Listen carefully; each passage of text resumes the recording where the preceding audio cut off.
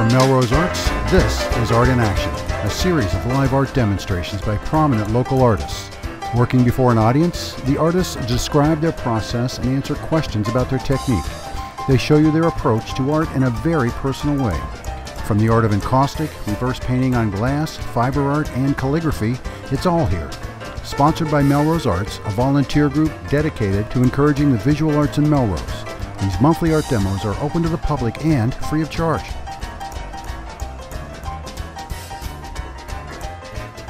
Today on Art in Action, artist Roberta Gertz shows us some steps in her mosaic making process. Roberta is a color consultant and designer currently exploring the wide range of variations in mosaic art. Roberta has created garden objects, vases, mirrors, and other works with her colorful mosaics. I was thinking about how I would start a piece, and I brought this. I thought these little shapes would be like, I think I would put them like up here, you know, around here, and sort of create a feathery sort of thing. But I don't know how it's going to cut because I haven't cut it yet. So here I go. Like have to smash that. You just, I could smash it. but I'm just what you just cut from right in that. I just cut right in it, yeah. Like I'll just go like. This is actually cutting beautifully. Wow. It's just perfect. That's cool. Now somebody else might have, you know, cut this and used it as a piece, which would have been nice, but I can still do it, I think.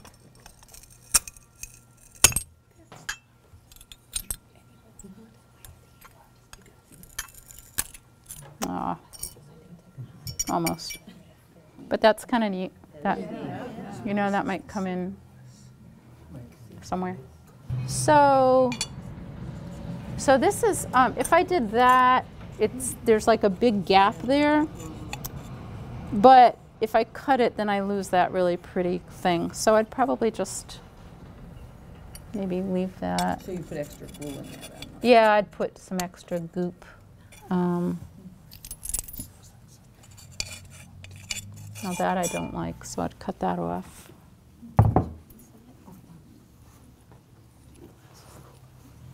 That's kind of chunky. I think that's a little, I think I'm going to take off some of this big stuff down here.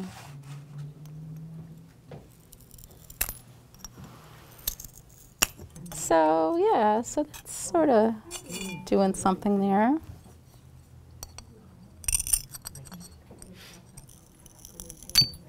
So I just use popsicle sticks, and I'll start with this piece right here.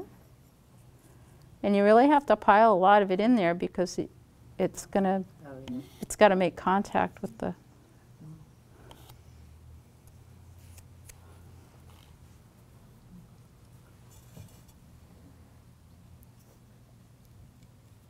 And I just push it down to make the contact, and then I'll just scrape off all that extra.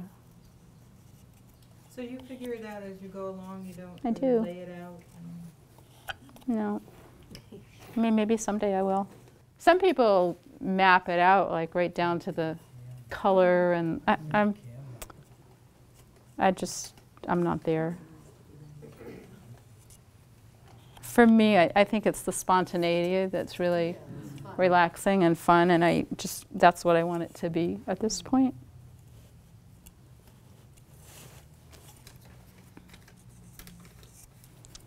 So what's interesting is there's this big gap here. I might end up like putting something in there, you know. I brought like little pieces of beach glass. Maybe I'll probably do all these first, and then so that I can play around with it, you know, once the stuff is dry, and maybe fill in that space. Sometimes it has a tendency to slide. So I might do a couple pieces. I've done that before, where I'm working on a couple pieces at the same time, and that way, you know, maybe I'll just like lay that like that for a while. Stick another one there.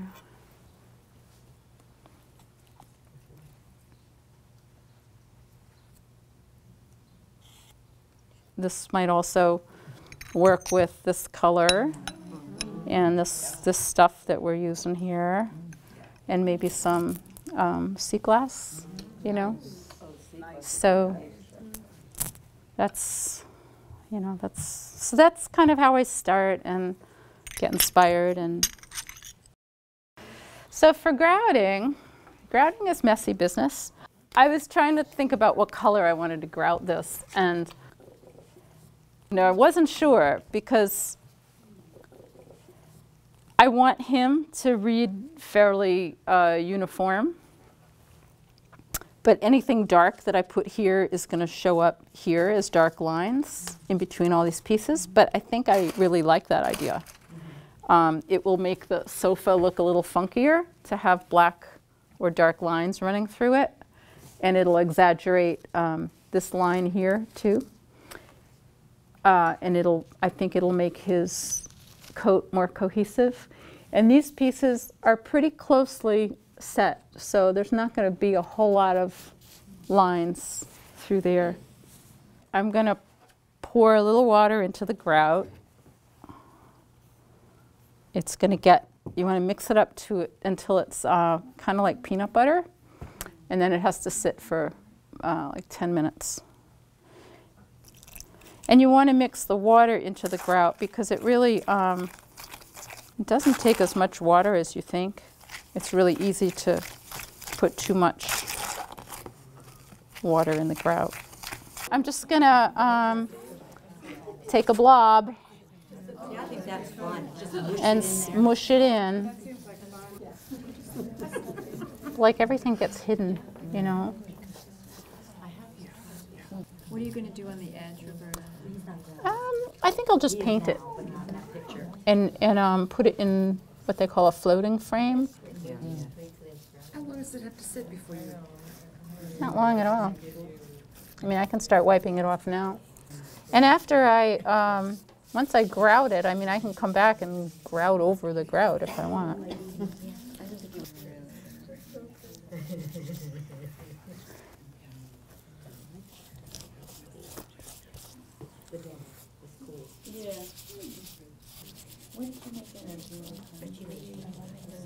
All right, so now I'm going to start kind of like taking off the excess here. Okay, so it's starting to set up. I can, you know, it's not as gooey. It's getting a little grainy. So I just keep, you know, kind of scraping it off.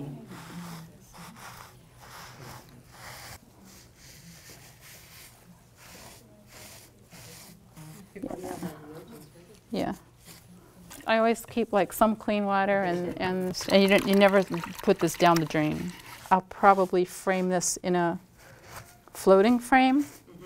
That's a good idea. So the edges aren't really, you're not going to see that, and yet at the same time I didn't want it to be, I'll probably end up painting it.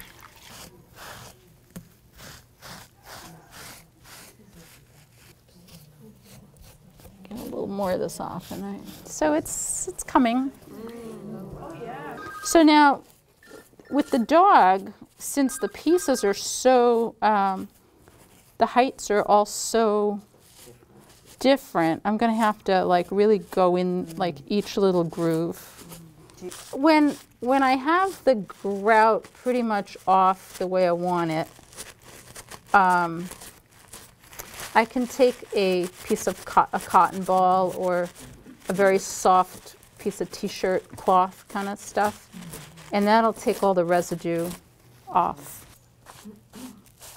See, it just comes so alive.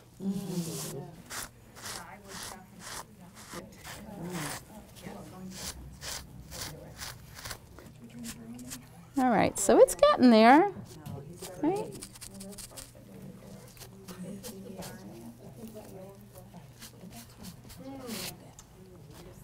Well, I think this is just about as, It's so I mean, much warmer. there are places like in these corners that I can work on a little more. So I think that's just about it. Yeah.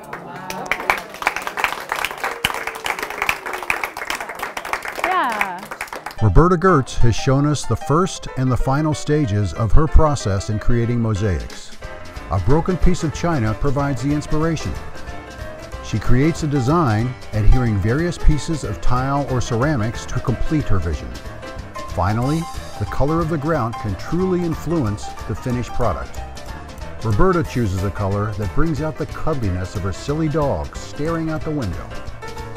Be sure to check Roberta's website, homewithahue.com, for further examples of her fine work and to learn of upcoming shows and classes. Visit melrosearts.com for information about Melrose Arts, upcoming events, and future Art in Action demonstrations. Melrose Arts, dedicated to encouraging the visual arts in Melrose.